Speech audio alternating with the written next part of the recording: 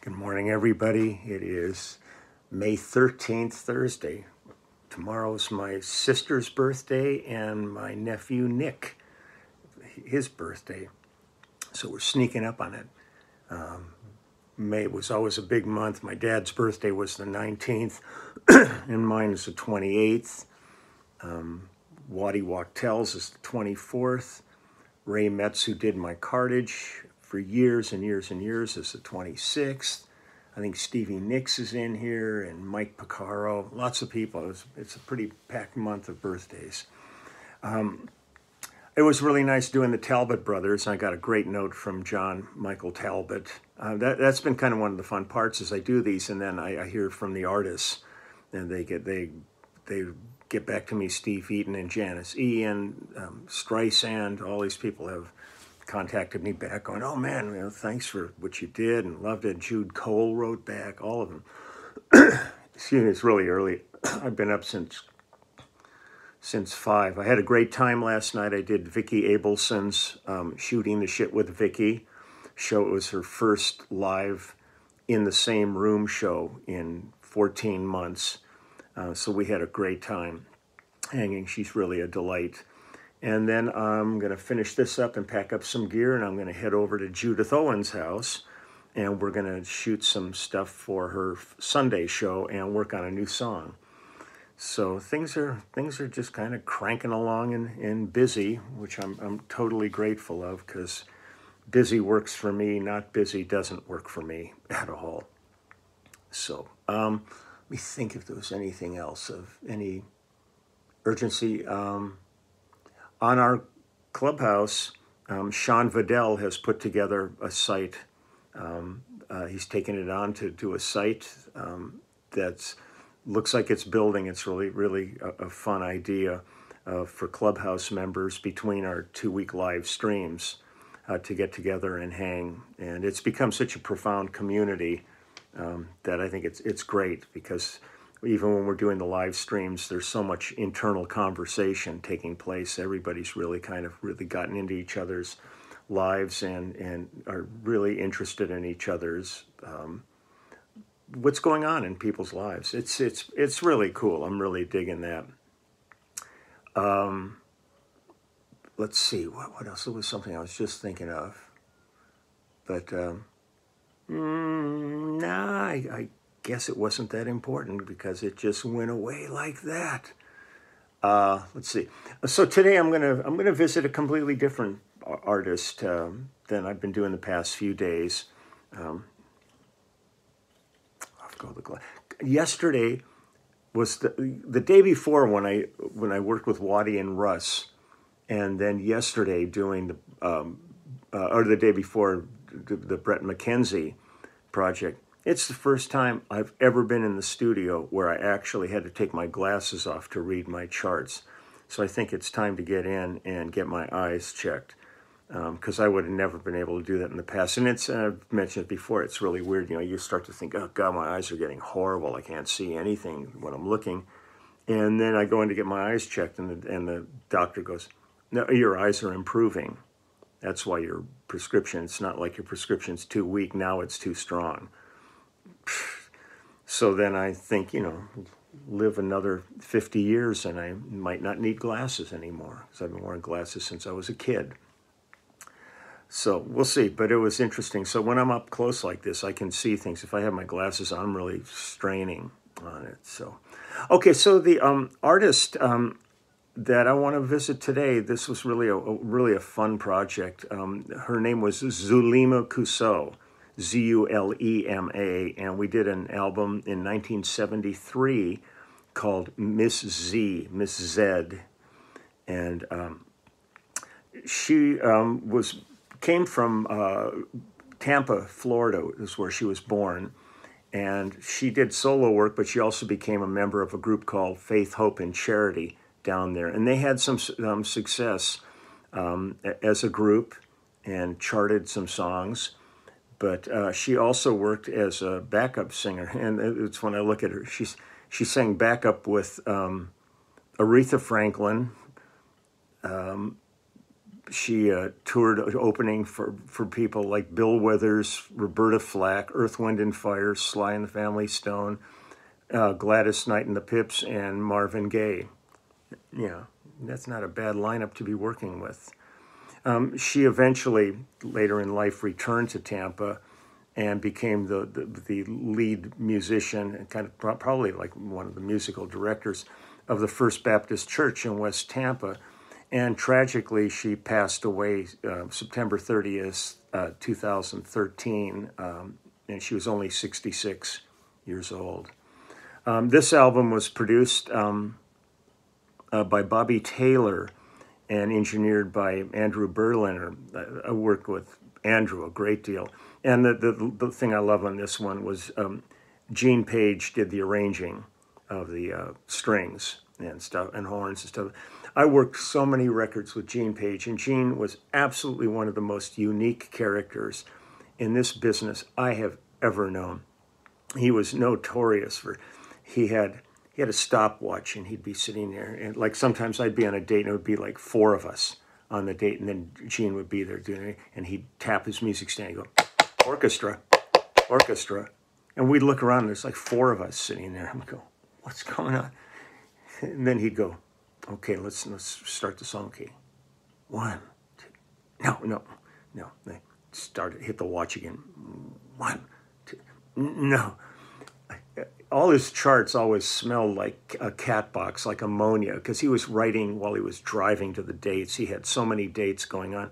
And when Gene passed away, John Gilliton and I went to his memorial service. And boy, everybody that got up and talked about Gene's stopwatch and just all of his idiosyncrasies. It was really one of the most entertaining hangs ever on that Barry White spoke. All kinds of people were there because Gene was an absolute staple in the LA music scene when it came to arrangers. He was probably the workingest arranger in town. And the musicians on this album are really pretty amazing. After you get past the bass player, everybody else was busy, so they called this guy. I don't know who he was. It was something Lee Sklar, something like that. Oh no, that was me. So it was me on bass, Ed Green on drums, and then the guitar section. There's Dean Parks on guitar here, back 1973. There I am working with Dean, who joined our live stream the day before yesterday and visited with you and had a great time, and it was really sweet, all the comments that came in about Dean. Dean is amazing. But so the guitar section was Dean Parks, Jay Graydon, Melvin Reagan, and Robert White on guitars. Joe Sample was playing clavinet. Leonard Kasten and Micho Levy were playing piano. The great Ernie Watts, Jackie Kelso, and Bill Green were on sax. Jimmy Henderson, Tom Shepard on trombone, and Bobby Bryant and Oscar Bashir and Paul Hubenow on trumpet. And the background vocals on this were, oh,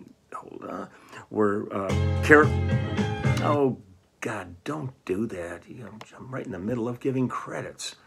The background vocals were Carolyn Willis and Julia and Maxine Waters of the famous Waters family, who sang on damn near everything that ever existed in the history of humankind.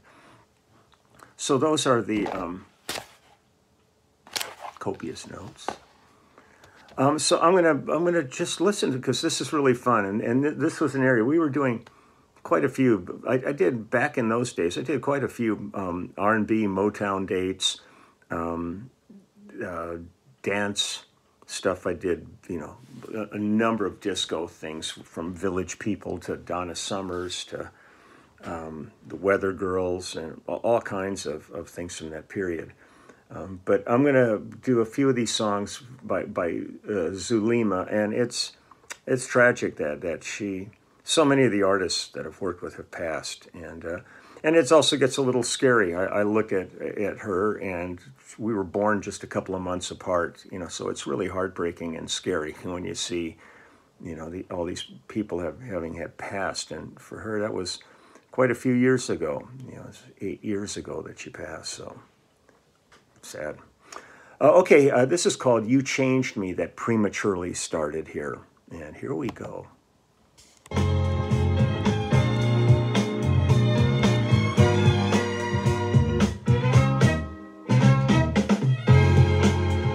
Gene's arrangements are so defined.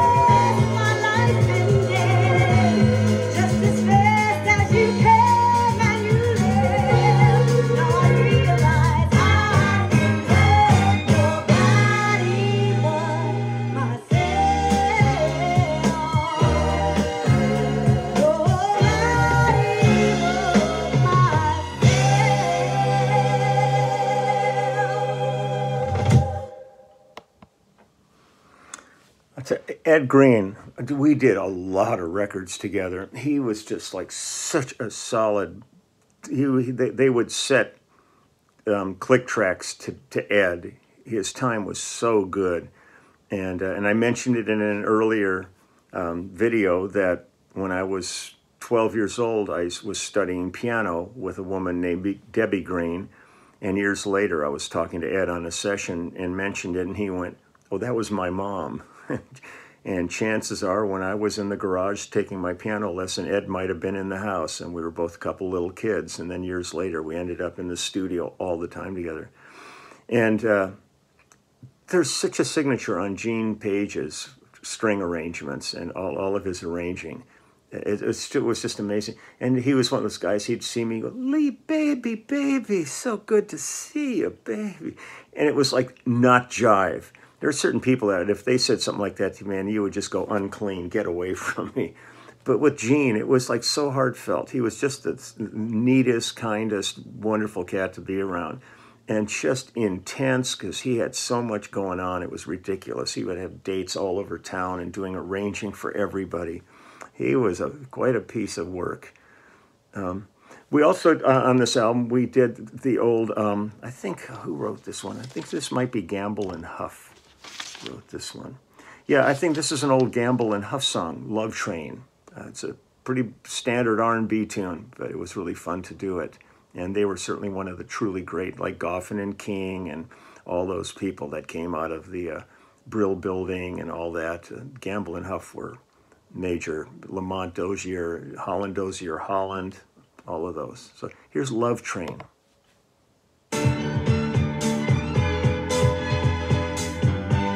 love playing this kind of stuff.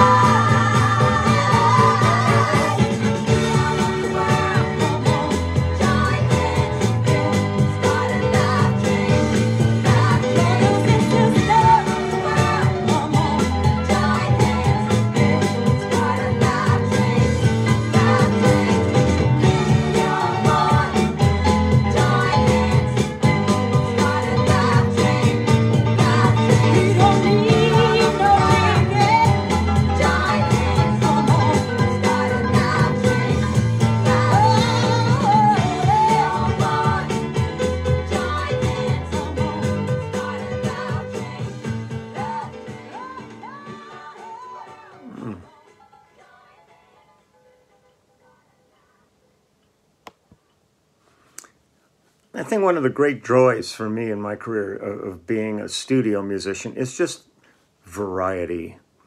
To be able to work on projects like this with this, kind of just very Motown feel, and then end up, with Jackson Browne, and then end up with Billy Cobham, and then end up on just, all these different kinds of things, making you constantly be on your toes on these.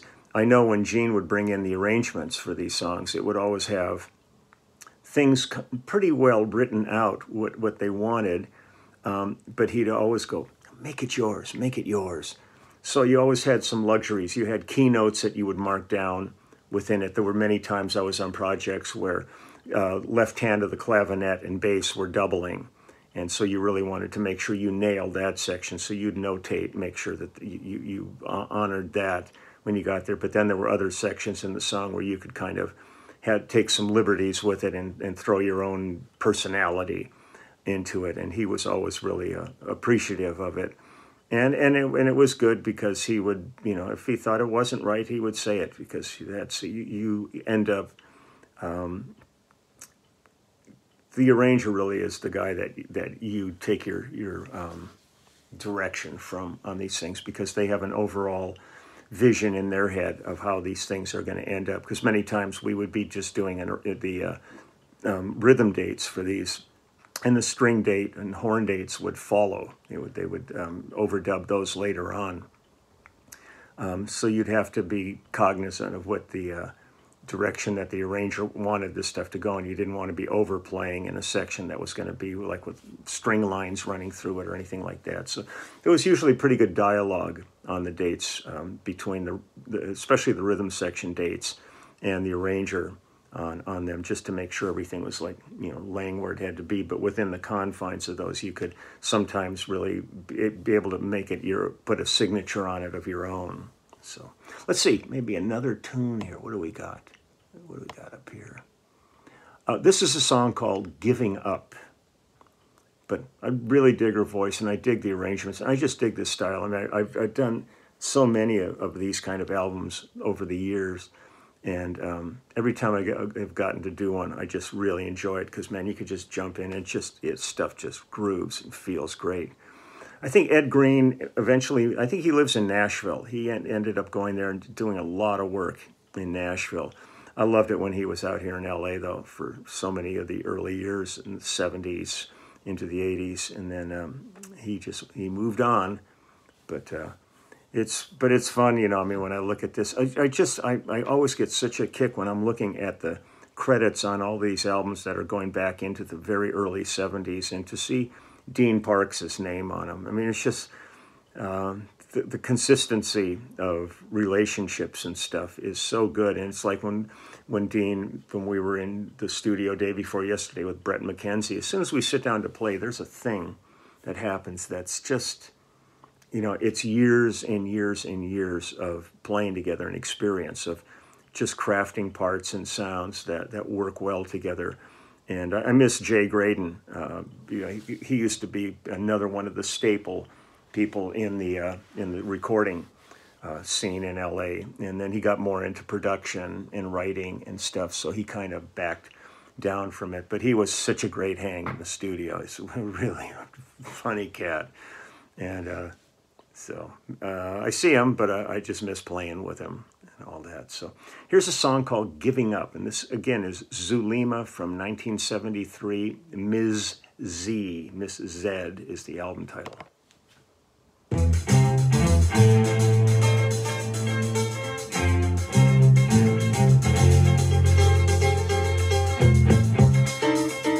Yeah.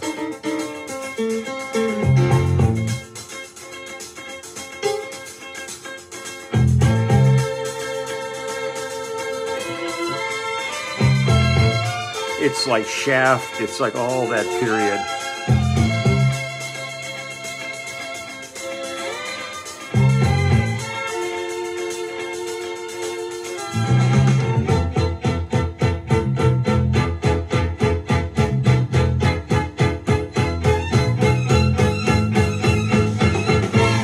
Giving up is hard to do when you really love someone. Giving up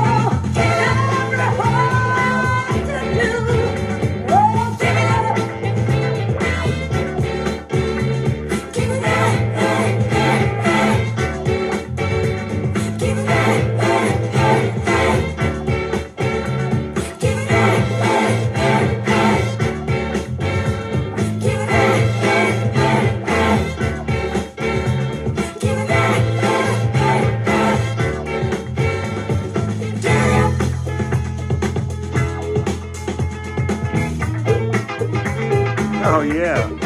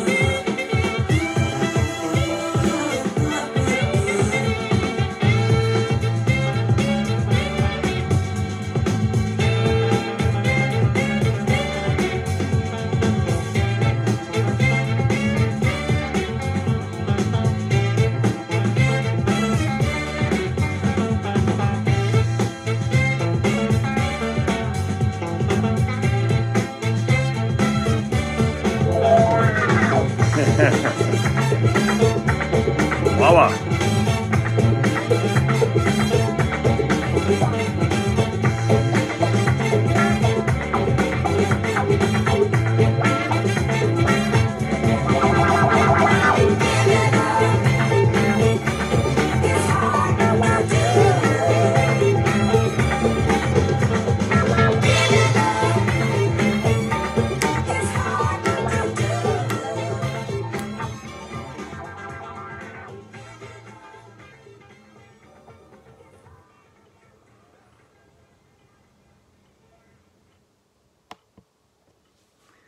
You know, definitely one of those songs that would be fun to play live for a big, steamy crowd. Boy, it'd be fun, fun, fun.